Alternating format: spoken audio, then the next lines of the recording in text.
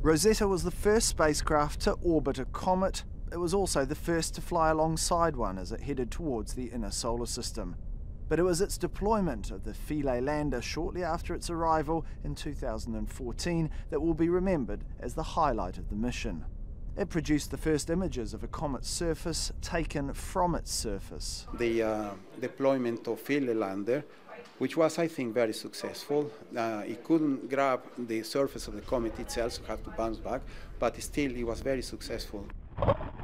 Philae did come to rest on the comet, but the team lost sight of it and its signal a short time after.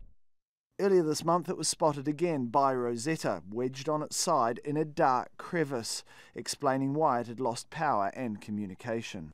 For the last 2 years, Rosetta's been orbiting Comet 67P, collecting detailed data, images and information about what it's made from and how it warms up as it nears the sun. But now, as it heads deeper into space and its power dwindles, its final maneuver will bring it down onto the surface of the comet in what's being described as a controlled crash. During its descent, the craft will take high-resolution images and use its 11 instruments to measure conditions near the comet's surface. The team will then try to drop it into a 30-metre deep, dust-filled pit, one of a number seen to spew out jets of gas. You can see the walls of the pit, and it gives you a glimpse of what's kind of the internal makeup of the comet. And being able to see those features will give us a better feel for exactly what the internal structure of the comet is. The mission's already made important discoveries, including the presence of organic compounds and water with a chemical signature quite unlike that on Earth. Having hit the surface of the comet, the team doesn't expect to get any further data from the spacecraft. The mission will then be over, but not the work of understanding the data that's been collected.